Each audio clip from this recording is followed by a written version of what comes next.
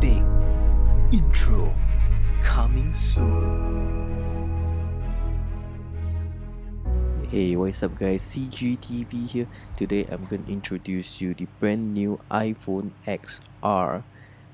So what I'm going to go through in this video is the battery life, some of the specs, and also is it worth it for you? Should you buy one? And let's check it out.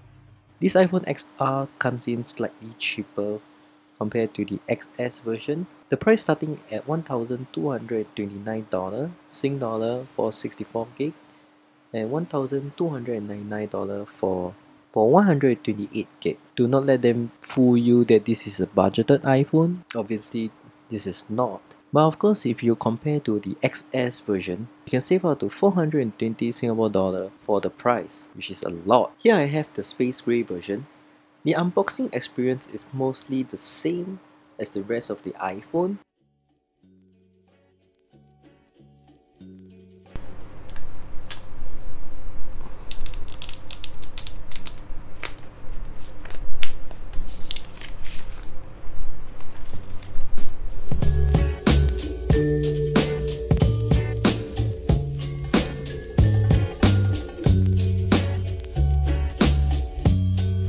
Get the paperwork at the top as you expected, a little Apple sticker, and a quick start guide and everything you need to know about the iPhone. Of course, the SIM ejection tool is there. Underneath that is the rest of the accessories.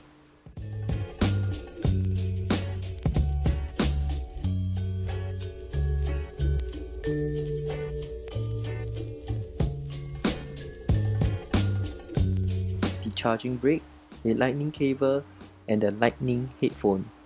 The only thing missing is the dongle.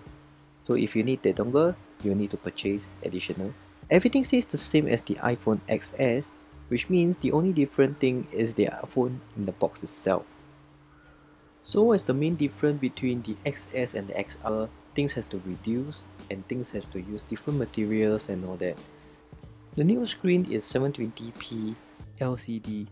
The RAM here is 1 gig lesser, so it's 3 gig here, compared to the XS is 4 gig, and a slightly different material choice as this has a color graded aluminum rails instead of a stainless steel. So it is matte on the side instead of glossy, so it feels a little bit lighter.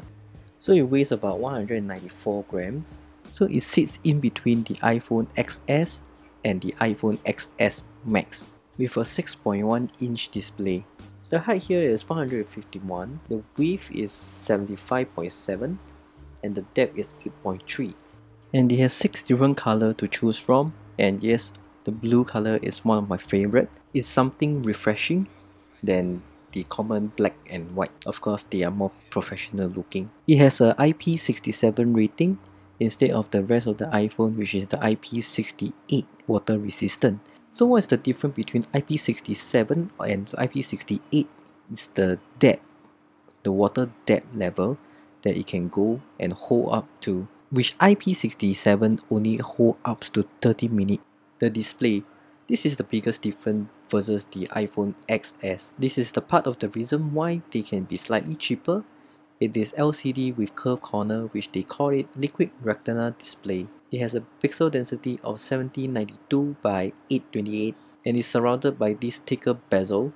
There's no 3D touch for this, if anybody uses it a lot.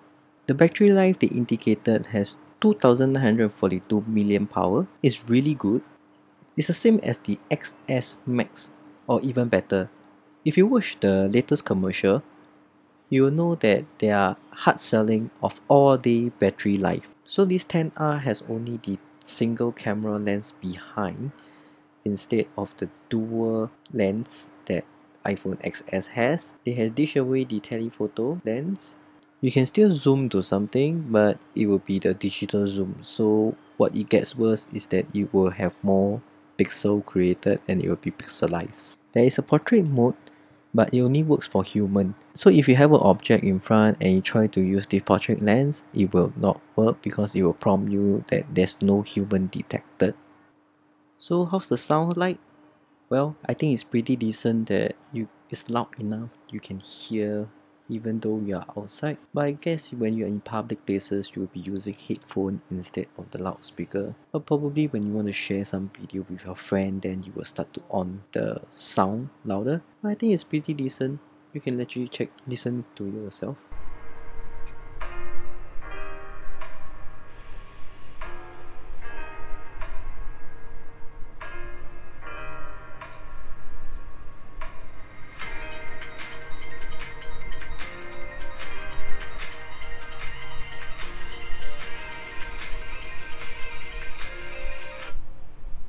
If you're an iPhone X user like me, there's no point for you to change to iPhone XR, but I would recommend people who are upgrading from their iPhone 7 or iPhone 8 to this iPhone XR if they don't wish to pay more. Alright guys, that's the end of the video. I hope this video is useful enough for you. You can make your decision on buying one. So if you like this video, please let me know with a like, subscribe if you haven't already, and I will see you in my next video. Okay, thanks, bye!